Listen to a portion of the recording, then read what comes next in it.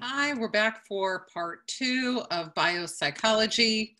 And what I want to do is start with reviewing a little bit. So we talked about in the last, in part 1, about the nervous system and how it's composed of the central nervous system and the peripheral nervous system.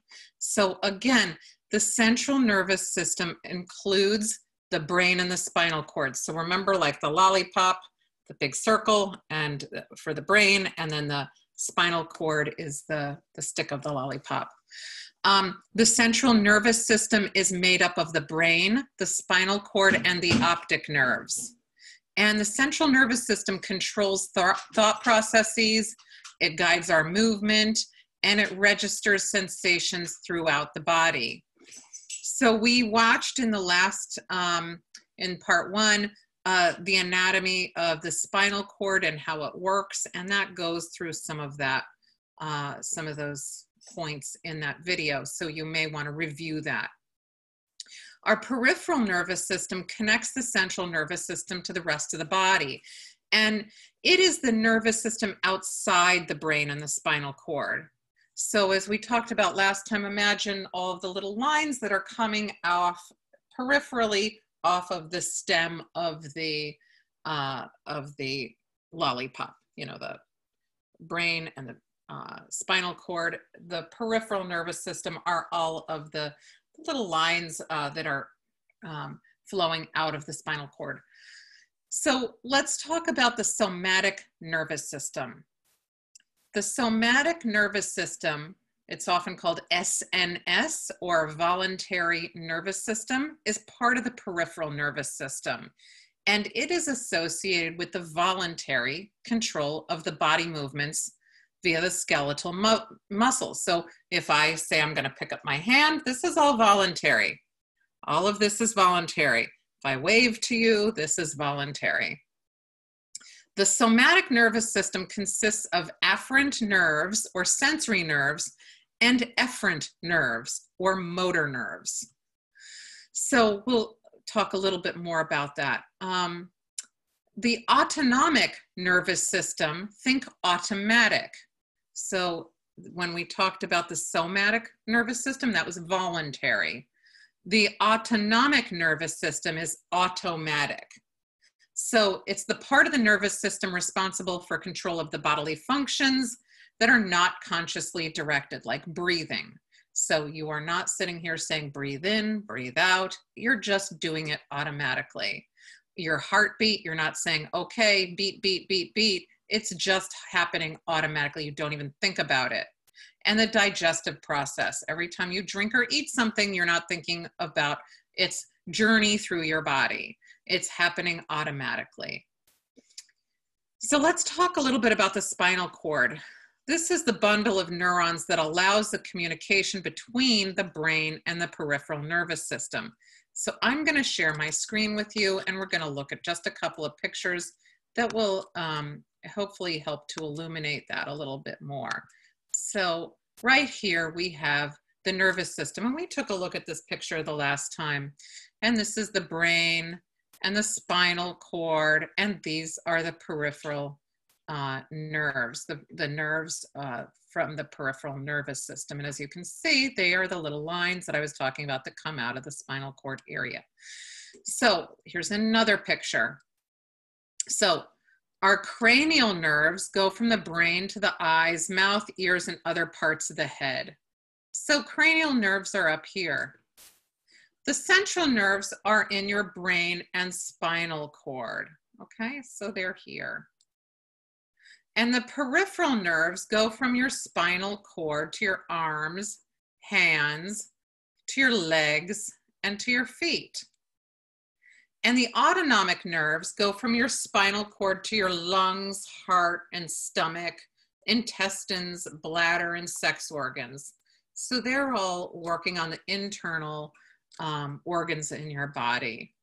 So these two pictures here are really just showing you where everything is and how it works, and how it works within this system right here.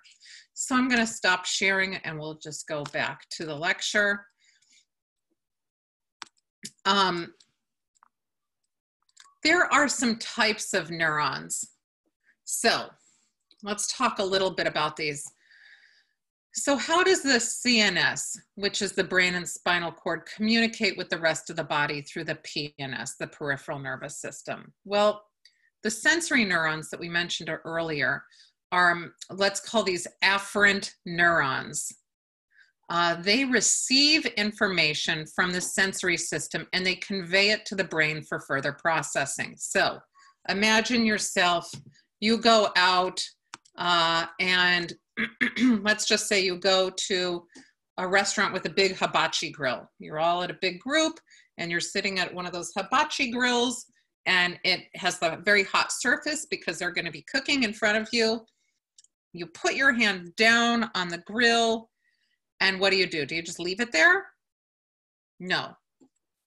What's happening is your sensory neurons kick in. They receive the information that this is hot and they convey that message up to the brain. So it goes from your hand that's on the table, goes all the way up to your brain and it says, hey, that's hot. That is hot. And then you recognize that it's hot. So our motor neurons are efferent neurons. Think of effort. It takes effort to, move something. Motor neurons.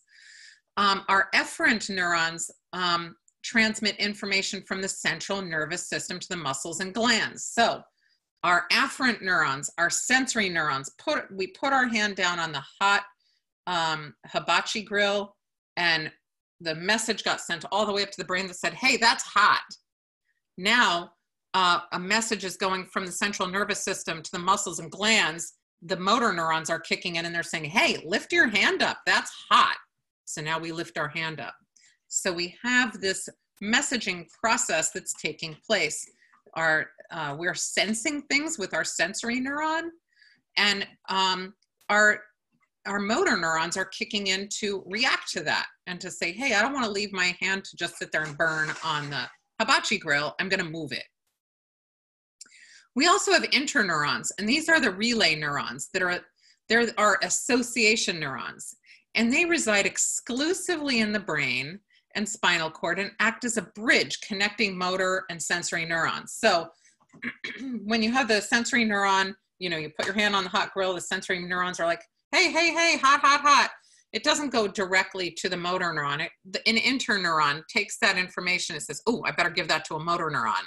And then it gives it to the motor neuron and it sends that message down so that the hand can move. So let's talk a little bit about the peripheral nervous system, where this is often referred to as the PNS. So the PNS includes all the neurons not in the CNS, or the central nervous system. And the peripheral nervous system neurons are all bundled together in collections called nerves, which carry information to and from the central nervous system, and they provide communication between the central nervous system and the muscles, glands, and sensory receptors. So any sights, sounds, tastes, how we hear, our blood pressure and temperature, all of these things. PNS has two branches, the somatic nervous system and the autonomic nervous system. We talked a little bit about it, but let's break it down a little bit. So the somatic nervous system includes sensory and motor neurons. So we just talked about those. They gather information from sensory receptors and they control the skeletal muscles that are responsible for voluntary movement. So we have to decide to pick up our hand or move it. That is voluntary. It may not feel like it. It may feel like everything we do is automatic, but in fact, it's voluntary. The autonomic nervous system controls our involuntary processes within the body, such as contractions in the digestive tract and activity glands. So we don't think about those at all, and we really don't, it's really automatic. It just works on its own. We have the sympathetic nervous system, and this mobilizes fight or flight. So if a bear walks in the room, you're going to say, I'm either going to fight the bear or I'm going to run away from the bear. That's our sympathetic nervous system that's kicking in. We also have the parasympathetic nervous system, and that is for resting and digesting. This brings the body back to non-crisis mode. So if you were to if a bear walked in the room where you are and you said, uh-oh, I'm going to run away from that bear. You're going to run and your body's going to be saying, put all my focus and attention on getting away from the bear. I'm really afraid it's going to harm me. So I'm going to not think about eating or digesting my food. I'm not going to be thinking about anything else other than running away. Well, when you've successfully gotten away, your body, the parasympathetic nervous system kicks in, and this is for resting and digesting. It's going to bring your body back to homeostasis or the non-crisis mode. So if you've ever been in a situation like you took a really tough test that required a lot of information from you and a real lot of effort, or you were in a dangerous situation, you oftentimes find yourself afterwards just going and relaxing. Maybe you found yourself on the couch, binging on Netflix. Maybe you took a nap, whatever that may be, but that's the parasympathetic nervous system kicking in. You're resting and finally digesting what you would put off digesting before while you were in your fight or flight mode, and it's bringing your body back to homeostasis. Let's move on now to the endocrine system. The endocrine system is the communication system that uses glands to convey messages by releasing hormones into the bloodstream. So hormones. These are chemical messengers that are released into the bloodstream that influence mood, cognition, and appetite. The pituitary gland. This influences all other glands as well as promoting growth through the secretion of hormones. Our thyroid gland, right in here, regulates our metabolic rate. Our adrenal glands are involved in the stress response and regulating the salt balance in our bodies. So let's move on now to hemispheres. The cerebrum is the largest part of the brain, and it includes all parts of the brain except the brainstem structures. And it has two distinct hemispheres. The corpus callosum is the thick band of nerve fibers connecting the right and left cerebral hemispheres, and the principal structure of information shared between the two hemispheres. So that thick band of nerves that's right in between the two hemispheres. So if we have hemisphere 1 and hemisphere 2, in here is the corpus callosum, and it's a thick band of nerves that's connecting the two hemispheres. And information goes through the corpus callosum to get over to the other side. There are in rare cases what's called a split brain operation. And this is cutting the corpus callosum, disconnecting the right and left hemispheres. So that is really very rare, but that is something that can happen. People can survive from that. You can live, and there have been examples of that in videos and things like that. It's usually done only in extreme cases of epilepsy or something that would cause a person not to be able to live life normally if they didn't have that operation done.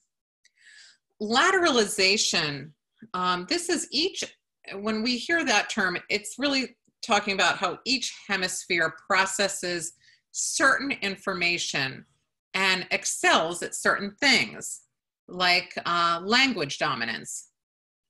If we're going to talk about language dominance, Broca's area is critical for speech production, and it's in our left frontal lobe. And Wernicke's area plays a role in language comprehension, so how we understand it, and that's in our left temporal lobe. So they're lateralized on the left hemisphere. So we know also that there's neuroplasticity, and this is the brain's ability to heal and grow new connections and to reorganize to adapt to the environment. Neurogenesis is the generation of new neurons in the brain. We have stem cells, and these cells are responsible for creating new neurons. The cerebral cortex is the outermost layer of the cerebrum, and it's responsible for higher mental functions like decision-making, language, and processing visual information. I want to move on now and talk about the lobes of the brain. Before I do that, I just want to say that I'm going to put up on here for you to look on your own. There are some really good resources for the stuff that we just talked about. And, you know, a lot of times there are a lot of words that get thrown at you, and it can be a little bit difficult to sort of digest it all. There's a Psych Files is a site that you can go to where it explains the brain and with interactive images and things like that. So check that out if that's of interest to you. I'll make that available to you in the course units for this chapter in case you'd like that additional resource to check it out. It might help out. But let's move on to lobes of the brain. I have a mnemonic to remember the lobes of the brain. And before I start to tell you what the lobes of the brain are, I'm going to tell you a little story that's going to help you with this. So I'd like you all to imagine yourselves in taking a trip to England. And you're going to England, and no one has to worry about travel, right? So you're fine, everybody's able to travel. We're on a trip, we're going to England, and we're gonna go visit the Queen. So we get to Buckingham Palace, and we're there, and we knock on the door, knock, knock, knock, and the door opens. And who opens the door but Frank? Frank is the butler. Frank opens the door and he says, "Welcome." And what does Frank do? We're in England, so he puts out tea. We get there and Frank puts out tea. So we sit down, we have tea. So let me go through this. We know that we have 4 lobes of the brain. We have the frontal lobe, the parietal lobe, the occipital lobe, and the temporal lobe. And if we break down Frank puts out tea, that's Frank, frontal lobe, parietal lobe, put, occipital lobe, out, and temporal lobe, tea. Frank put out tea. So our frontal lobe, this organizes information among the other lobes of the brain, and it's responsible for cognitive functions such as thinking, perception, and impulse control. The parietal lobe receives and processes sensory information like touch, pressure, temperature, and spatial orientation. The occipital lobe, think of it as, you know, your eyes are here, it's right directly behind the back. This processes visual information. And temporal lobe processes auditory stimulation and language. So, Frank put out tea. We go to England and Frank puts out tea. Frontal lobe, parietal lobe, occipital lobe, temporal lobe. Let's do it again. Do it with me. Frontal lobe, parietal lobe, occipital lobe, temporal lobe. Frank put out tea. If you forget one and you say Frank put out tea, it's going to help you to remember frontal, and you could say, I don't remember what that one was. The next one, put, PPP, parietal. Out is occipital lobe, T, temporal lobe. Frank put out T. So that's just a way to remember the 4 lobes. Usually a visual description or a mnemonic will help to remember it, and hopefully that works for you. We also have a motor cortex, and this is a band of tissue toward the rear of the frontal lobe that works with other parts of the brain to plan and execute voluntary movements. We also have the somatosensory cortex. And this is a band of tissue running parallel to the motor cortex that receives and integrates sensory information from all over the body. So you put your hand down on that hot table and it's going to make it up there to the somatosensory cortex. So if we look below the cortex, let's talk about the limbic system. The limbic system regulates emotions and drives it regulates our emotions and basic drives, things like our hunger, our thirst, and it aids or helps in the creation of memory. So let's talk about the thalamus. This is a structure in the limbic system that processes and relays sensory information to the appropriate areas of the cortex. And our hypothalamus maintains a constant internal environment within a healthy range, and it helps regulate sleep-wake cycles, sexual behavior, and appetite. Within that is also within the limbic system is the amygdala. And this processes aggression and basic emotion like fear, as well as it's also associated with memories. We also have the hippocampus, and this is responsible for creating new memories. So now let's go to the brainstem and cerebellum. The components of the brainstem are the forebrain, which is the longest part of the brain. It includes the cerebral cortex and the limbic system. The midbrain, the part of the brainstem involved in the levels of arousal responsible for generating movement patterns in response to sensory input. The reticular formation, a network of neurons running through the midbrain that controls levels of arousal and quickly analyzes sensory information on its way to the cortex. And the hindbrain. This includes areas of the brain responsible for life-sustaining processes. And finally, the cerebellum. This is located behind this brainstem, and it's responsible for muscle coordination and balance. If we're going to look at the hindbrain, within the hindbrain, let's take a look at the pons and the medulla. The pons is a hindbrain structure that helps regulate sleep-wake cycles and to coordinate movement between the left and right sides of the body. The medulla is a structure that oversees vital functions, including breathing, digestion, and heart rate. So this is it for this lecture, part 2. So please look at the corresponding videos that I will be posting for you, and I hope that this second part is helpful to you. If you have questions, feel free to email. See you next time.